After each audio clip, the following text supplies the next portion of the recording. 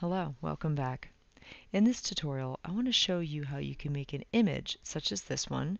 Basically, it's just a photocopy or a scan of a text. Right now, if I go to click on it, as you can see, it just turned blue. All that means is this is in fact an image. Even if I right click on it, you'll see that it's identifying as an image. This would not be good for a screen reader.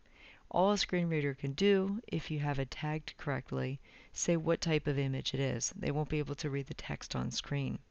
So in order to do this, we need to convert it. What I'm going to be using is Adobe Acrobat Pro DC. This is standard on all the computers here at the college, so you shouldn't have a problem converting it. Once you actually have it opened up in Adobe Acrobat, it's very simple. All you need to do is go to Tools, Edit PDF. When I click on this little icon, you'll see here down at the bottom it says Performing Page Recognition. It's actually going through and reading the text. So now it'll actually be editable and screen readers will be able to read it. Just takes a few moments to do it. And now you'll see the little icon here up at the top. It says text has been recognized in the language English. Obviously we're going to leave it at that. Don't show this again.